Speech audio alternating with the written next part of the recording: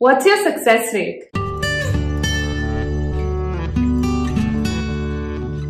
I know that when people ask me this question, what they're really asking is how many people who work with you actually get married.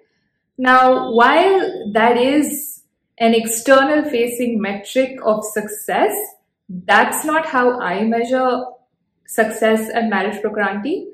The way I look at success for Marriage Broker Auntie is if the work that I've done with a client in our one-on-one sessions is useful to that client in actually choosing their partner, if they have actually had some revelations, had some learnings from the work that we do together, that actually is something that they can apply to partner search and they're able to choose their partners based on the learnings that they've acquired here, that for me is success.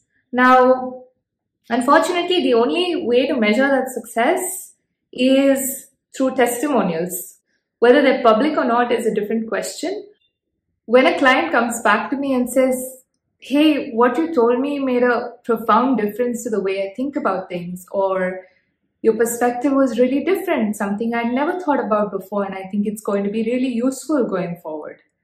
When I get that kind of feedback at the end of a session, that already is success for me. If I'm able to make a difference in a manner that you yourself would not have been able to think about with respect to your partner search, and that being useful in terms of taking a step forward and making progress, means success to me.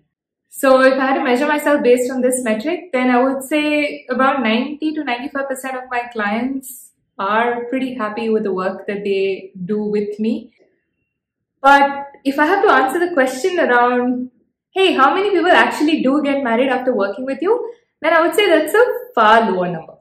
Now, for anybody who doesn't work in this industry, this metric may seem insane.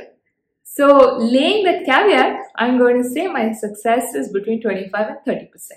So if you come to me, there is a 25 to 30% chance that you will get married after 6 months of engaging with me, because that's typically the average duration of engagement that most clients work with me.